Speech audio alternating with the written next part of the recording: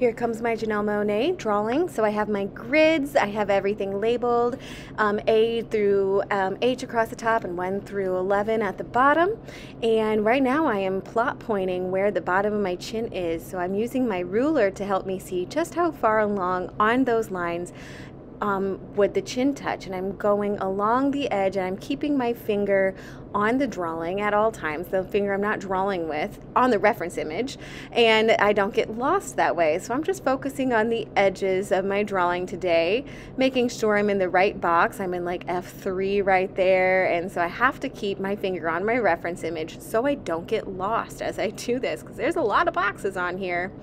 Start a little bit on the left side and the right side, and I meet myself in the middle when I work on slopes.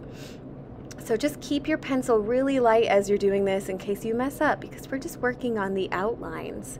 So when you're focusing on the hair and details, don't do all the inside details just yet. Just get the placement done of where they are. And that's what we're doing.